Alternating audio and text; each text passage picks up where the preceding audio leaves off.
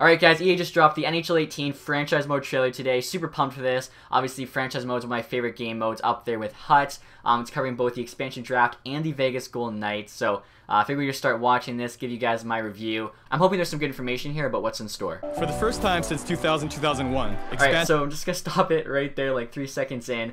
You'll notice the Vegas Golden Knights here are not wearing white gloves. So I think this means one of two things. Either someone at EA messed up with the Vegas Golden Knights equipment and gave them black and gold gloves instead of white, or, this is a big or, the Vegas Golden Knights are going to switch their gloves to black and gold instead of the white ones they originally showed. And EA knows about this and accidentally spoiled it. So I guess we'll have to wait and see what happens. Expansion has made a presence in the NHL.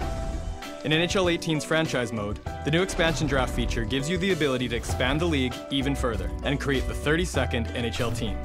Alright, so just quickly, if you guys didn't know about this, basically now when you do a franchise mode, you can do Classic, which is just picking a team of the 31, or you can do 31 team expansion draft, which basically just means you'll be the Vegas Golden Knights in this one, and actually redo the expansion draft. So you could do Classic, be the Vegas Golden Knights, and just use the players they already drafted. You could do 31 team expansion draft, in which case you're Vegas Golden Knights redrafting the team. Or you could do 32 team expansion draft, in which case you're a new team, you get to pick like a new location, name and everything, and make the league actually even with 32 teams. Probably choose like which division you're going to go in or whatever, so that'd be pretty awesome. Be like Quebec City, Seattle. Definitely, I think that's probably the best one, and I think this is probably what I'll be doing for my first franchise mode series in NHL 18, so definitely let me know if you guys like that or not. NHL team. Begin by running an authentic expansion draft where you carefully craft your team through the official protection lists. Once you've finalized your roster, use the updated Creation Zone customization. Right here, I think just to look at a custom arena looks pretty sick. Like, it's a big arena. You got the logo there, new Jumbotron. I think there are some like new custom arena options. Tools to build your team arena, design your custom mascot, and even create. If you guys didn't know about this, you can actually create a mascot. You can pick both the head and the body. I think there's like 20 heads but only 10 bodies or something. A lot of cool like heads there though. Your own AHL affiliate. That's also really cool. I didn't even think about that. So you get to make your own AHL affiliate. So basically like you're creating 2 teams if you do the 32 team expansion, which is pretty awesome. With more cities to choose from, bring your team to your hometown wherever it is around the world. So I'm not going to like pause it on every single one of those cities, but as you guys could see there, there's like European cities, which is pretty cool. So like you could have your NHL team be in Liverpool, the AHL team be in Brooklyn, or you could have the NHL team be like in Stockholm, the AHL team in Copenhagen. Like, pretty awesome. I think they added European cities to this. Even if it's not really realistic, it's still cool.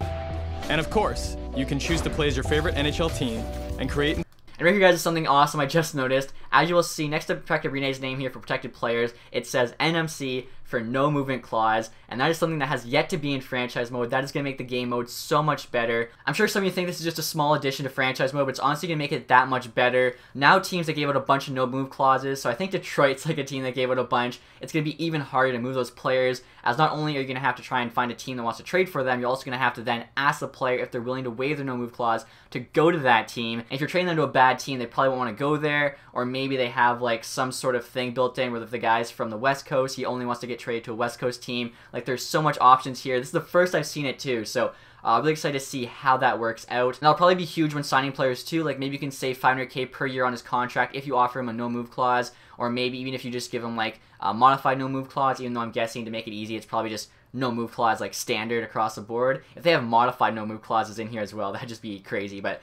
for the first time they're putting it in, I think just a no move clause in general is more than enough. And like I said, it's gonna make the game that much more better, that much more authentic, and a lot more fun signing players and seeing if you can like maybe use no move clauses to your advantage. But they also could end up screwing you in the end if, like, let's say you sign a player for way too much, his rating goes down, you can't find any teams to trade for him. When you finally do find that one team, he says no. Will definitely make franchise mode that much better. And submit an authentic protected player list to ensure your best players stay at home.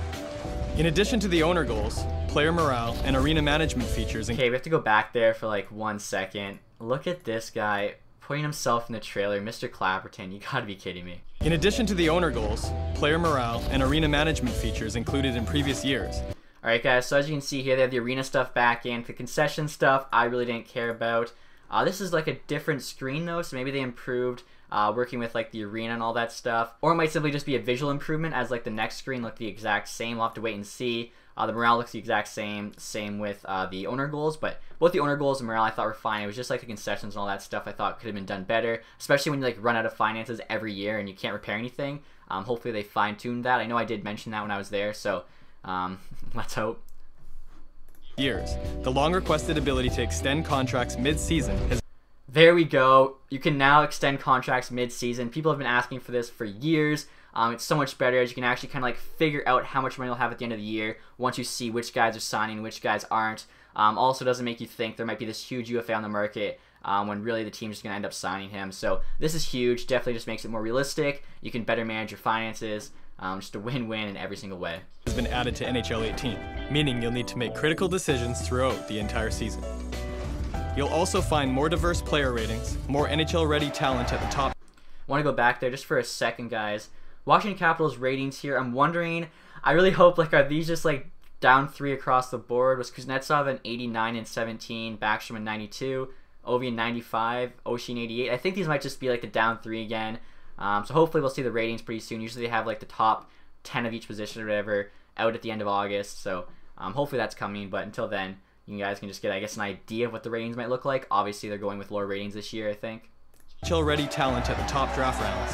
And for the sharp GMs out there, the ability to find better late-round picks. As I was editing the video, guys, I realized I forgot to comment on the new drafting mechanics. So basically now, if you draft a player, let's say, top, like, 3, he has a very good chance of actually being NHL ready. So whether he's, like, mid to high 70 with that elite potential, maybe even a couple superstars are already, like, low to mid 80s out of the draft. So that's gonna be awesome to actually see like drafted players ready to go in their first season, opposed to always having to like send them down and wait for them to grow. Also now there's gonna be more late round steals, so you can actually get guys say like 4th to 7th round who have decent potential. Maybe they're very low rated, but they're sort of like late bloomers who maybe in 4 or 5 years will actually become NHL players, opposed to just constant AHL guys who are never gonna help your teams. So obviously I think that's another awesome addition.